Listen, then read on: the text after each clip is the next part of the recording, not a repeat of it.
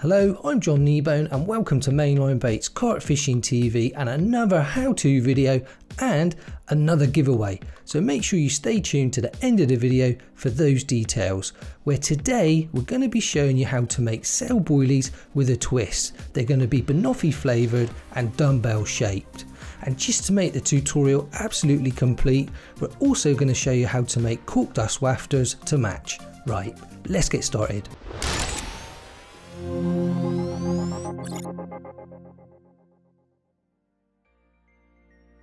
Okay, you'll need 4 eggs for the Dumbell boilie mix and a single egg for the Cork Dust Wafter mix.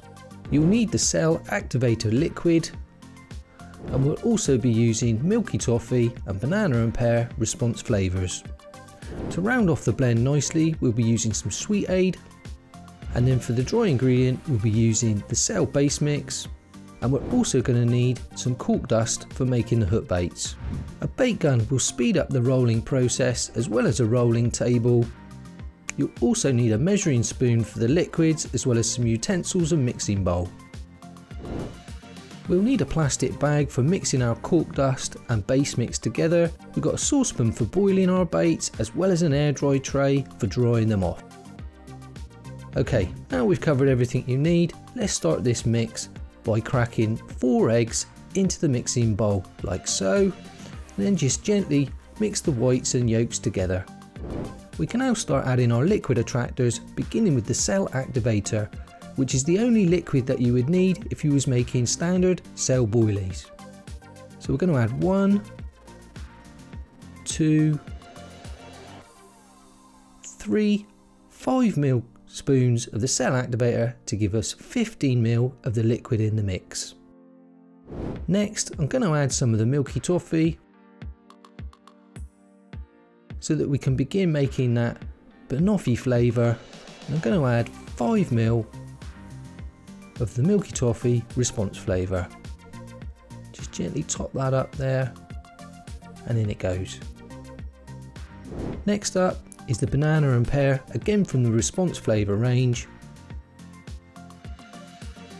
It's a bit of a stronger flavour this one, so we don't need quite as much, so I'm going to add 2.5ml of the banana and pear, in that goes.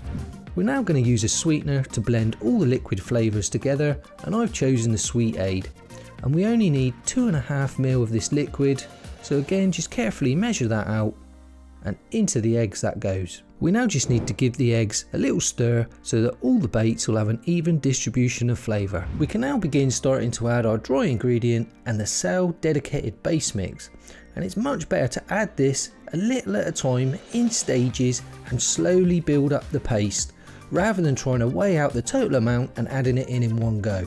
You can see the paste is now beginning to build, and we can no longer use the fork for mixing, so I'm just going to clean the fork off there, and we've got to the point where we're now going to mix by hand. So I'm just going to add another couple of spoons of base mix and then begin kneading the paste by hand, and again continue building the paste up a little at a time until you end up with a paste like this, where it's no longer sticking to my hand.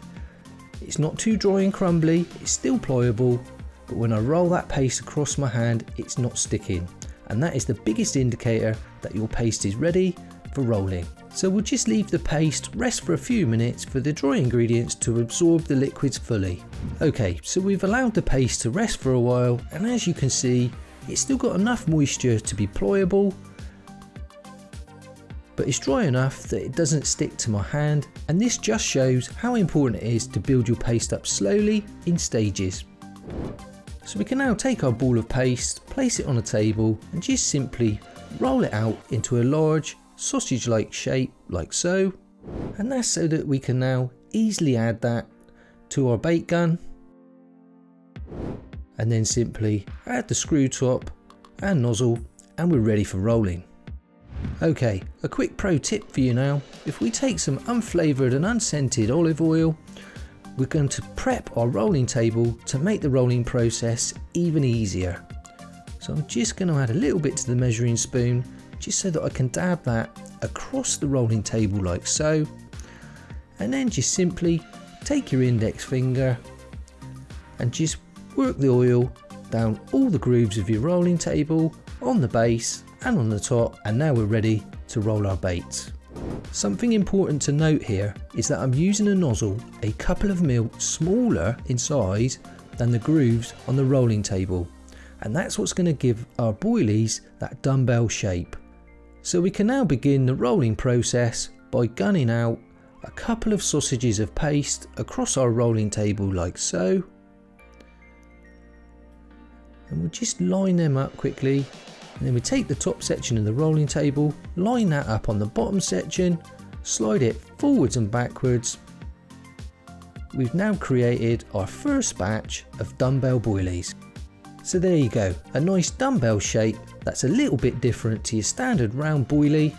So let's just quickly go through that process again. Simply gun out a couple of sausages across the table, line them up, add the top section of the table, slide it backwards and forwards, and create your dumbbell boilies. To take this customization a stage further, I've now changed the nozzle of the gun to one a little bit smaller to create a longer dumbbell and just give us another variation within our feed.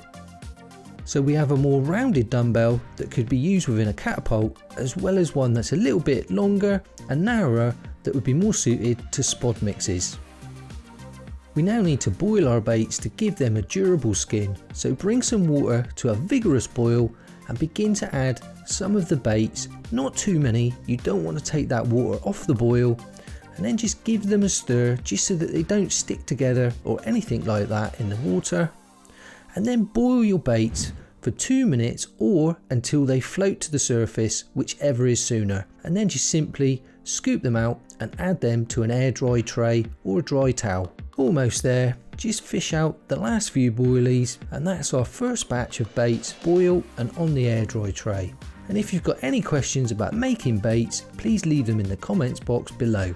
We can now continue boiling the remainder of the baits like so, and then leave on an air dry tray for a couple of hours before they're ready for use. As we've made these baits with fresh ingredients, if you're not going to use them straight away, they'll need to be stored frozen in your freezer. Okay, we now need to put together our dry mix, ready to create our Cork Dust Dumbell Wafters to match the boilies that we've just rolled. And I'm going to start by adding 2 scoops of Cork Dust to a plastic bag. That'll give our hook baits their element of buoyancy. And I'm then going to add 6 scoops of the Cell dedicated base mix to give ourselves a ratio of 3:1. Now this ratio at this point is just more of a guesstimate to get us close to the exact mix that we're going to need, and you'll see the reason for this later in the video. To mix the 2 dry ingredients together, we'll just blow a little air into the plastic bag, twist it around the top like so, and then give it a really good shake to mix these 2 ingredients together evenly so that all the hook baits will have the same level of buoyancy. With the dry mix ready to go, we can now crack a single egg into the mixing bowl, and just like we did with the prior mix, is just take the fork and just mix the yolk and the white together. And now we can add our liquids, so 5 ml of the Cell activator, and as these are hook baits we can up the attraction levels, so I'm going to add 5 ml of milky toffee,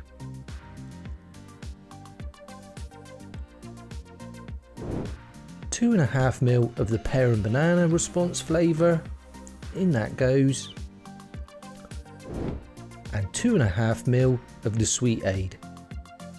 So basically the same amount of flavours to 1 egg as what we used in 4 eggs for our feed boilies. Just as we did when making our boilies, we can now add the dry ingredient to the liquids, a little at a time. We want to slowly build up this paste, like I say, just as we did when we made our boilies. So we'll mix that through, continue adding a little at a time so that we slowly build up our paste to a nice pliable paste that's not too dry and crumbly, but it's also not sticky and too wet so that it won't roll nicely on the table.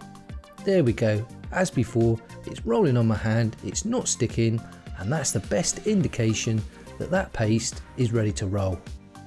So now we can move on to the next really important step, which is taking a pinch of that paste, moulding it into a hook bait the same sort of size and shape as what we want them to end up being.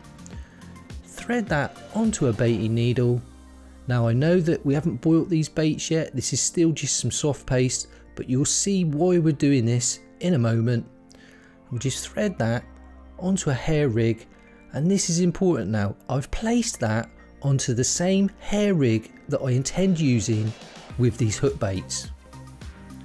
Okay, so that's that little bit of paste on that hair rig, and we're now just going to test it in the water to see the buoyancy of that paste. And there you go, that pretty much sank like a stone. It's nowhere near buoyant enough, so we can now start adjusting our paste by adding a little bit more of the cork dust and working that through the paste, just kneading it through until it's all evenly distributed, and repeat this testing process until the hook bait sits exactly as you'd like it, which for me is the hook lying flat on the bottom with the hook bait wafting above it. Now that we know our paste has the perfect buoyancy for wafting hook baits, we can roll it out as we did with our boilies earlier. So simply gun across the base of the rolling table, line up the top, move it forwards and backwards to create your Dumbell Cork Dust Wafters. There we go, matching the flavour, colour, shape and size as the boilies we made earlier. We now have the perfect Cork Dust Wafters and a match the hatch approach. Once you've rolled out all your baits, it's time for the boiling process. So bring some water to a vigorous boil and add the hook baits just a few at a time, and then boil them for 2 minutes. And just as we did with our boilies before, just give those hook baits a little stir around in the saucepan just to make sure that they don't stick together. And then once that 2 minutes is up, we'll fish all of our hook baits out of that boiling water and spread them out onto a nice dry towel, or if you've got an air dry tray you could use one of those. Just get those last couple of baits, one more, out it comes, onto the towel, and then we can just continue with the process, adding a few hook baits at a time. Don't want too many that it might take the water off the boil. Once boiled, spread all the hook baits out to dry for a minimum of 24 hours. And that's it. Not only have we made a batch of sail boilies tweaked with the Banoffee flavour, but they've also got that dumbbell shape again to give us that little extra edge. And to match those dumbbells perfectly, we've got some cork dust wafting hook baits. As you can see, by testing the paste prior to boiling and rolling with our chosen rig, we now have the perfect presentation with the hook bait wafting above a hook lying flat on the lake bed. Okay, now for the part you've all been waiting for, details of the giveaway and how you could win the Sail dedicated base mix, activator and flavours that we've used here today. All you need to do is go to the comments box below and tell us your favourite type of carp. Mirror, common, koi, lever, whatever it might be, write in that comments box below within the first 5 days of this video being uploaded to enter. Thanks for watching. If you enjoyed this video, please give it a thumbs up, hit that notification button so you know when the next video is coming out. If you don't yet subscribe to the channel, please hit that subscription button below, we'd really appreciate it. And if you'd like to watch more of our how-to videos, I'll leave links to those here. Thanks for watching, and I'll see you in the next video.